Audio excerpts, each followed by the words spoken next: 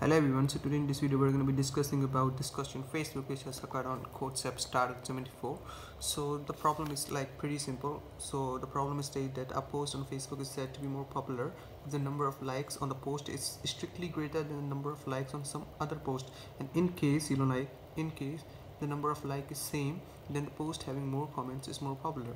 So okay, so let me explain this question to you guys. Okay, so let's suppose we have given two array, which is like one is A and second is B. Okay, so this array shows the number of likes on a per post on a like ith post on, and this array shows the number of comments on the ith post. Okay, so let's suppose the index is 1 2 3.